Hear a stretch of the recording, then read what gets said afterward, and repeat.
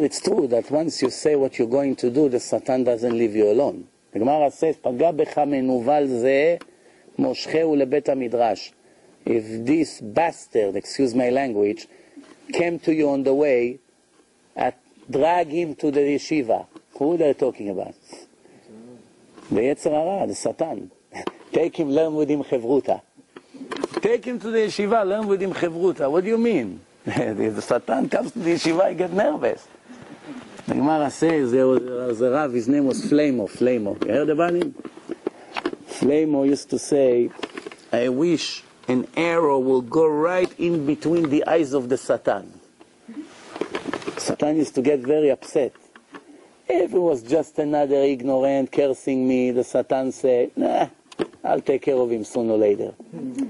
But this Rav, why is cursing me? He doesn't know I'm the messenger of God. Why is cursing me? He got offended. It shows the Satan have feelings. The Gemara says, one time the Satan said, you know what, I can't take this anymore.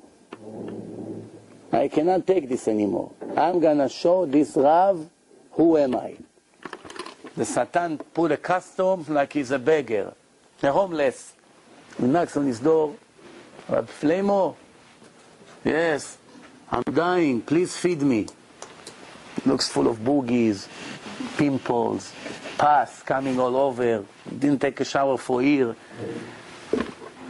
So Flamo said, okay, I'll go, I'll stay right here, I'm going to bring you food. The Satan goes in, he sits by the table. I'm not going to eat outside. You eat inside, I eat outside. Put the food right here.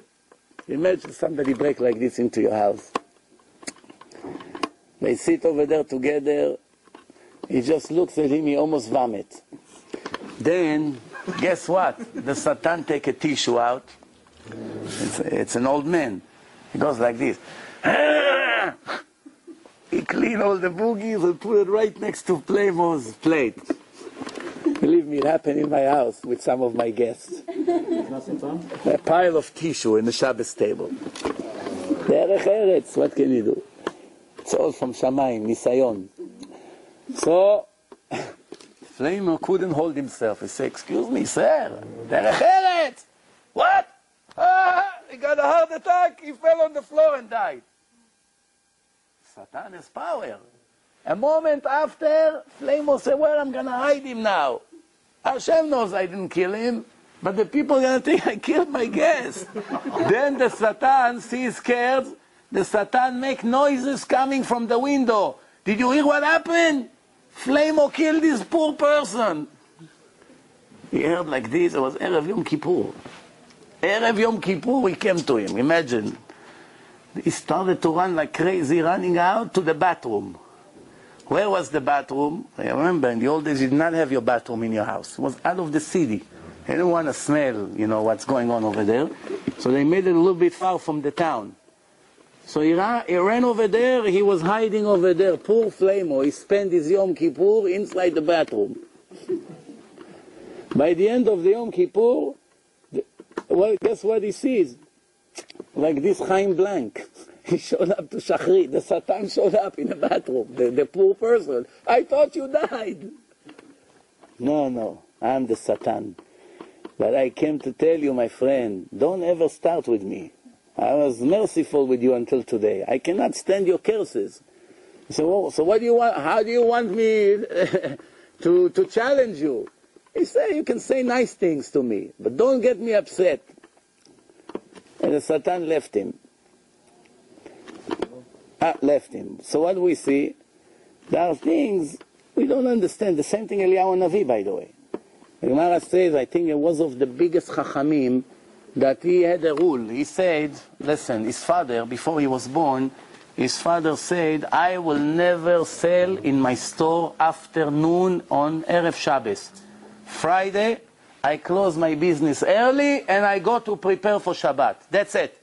I don't care, customers coming, no, nothing, I don't care. One time, the Satan said, let's test this Chacham. We'll see how loyal he is to his promises. He came to his store, he sees suits. He said, I want to buy a large amount of suits, but it's going to take me some time, I got to check. So go ahead, but I want you to know that at 1 o'clock is Jewish Chatzot in the midday. I must close my business. So you have half an hour, please finish by then. So the guy said, finish by then. When he see how many suits I want to buy, he will stay with me until a moment before Shabbat. So he makes another suit, and another one, and another one, and another. The sale of the year. Then he says, sir, I have 5 minutes. 5 minutes to close the store. Say, yeah, okay, I hear you. 1 minute to close the store. We put 5 more suits. He says, sir, we have to close. Okay, let's go over the bill. So no, cannot receive your money today anymore. That's it. What do you mean? Okay, just tell me how much I'll pay you. No, business is closed. Come back tomorrow, come back Sunday. Sunday I'm not in town. I'm sorry. I prepared you half an hour in advance. I didn't take you seriously, come on. What is this? Don't be so picky. I have 2 minutes, we'll finish. Let me pay. No, yes, no. I don't want to sell. He said, Mazal Tov.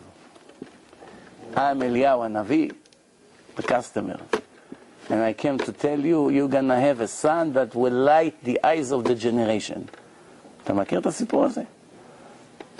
I think his son was one of the biggest Chachamim. I wish I remember which Chacham he was. One of the biggest of that generation. Why?